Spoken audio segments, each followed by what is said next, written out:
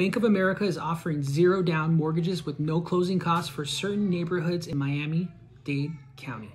3 programs I'll talk about really quick. The first program is called City of Miami First Time Homebuyer Program, offered by Bank of America. The amount that they give you is determined on an individual case-by-case basis, but it must be used for down payment and closing costs. You have to be a first-time home buyer, and you have to take a homebuyer education course. The second one is called the Home Grant Assistance Program, and that's up to $7,500 that they'll give you for closing costs and down payment. Has to be in Miami-Dade County. You do not have to be a first-time home buyer, and you do not have to take a class. The best one they have to offer right now in Miami-Dade County is called the Miami Gardens Home Assistance Program. This one gives you up to $20,000.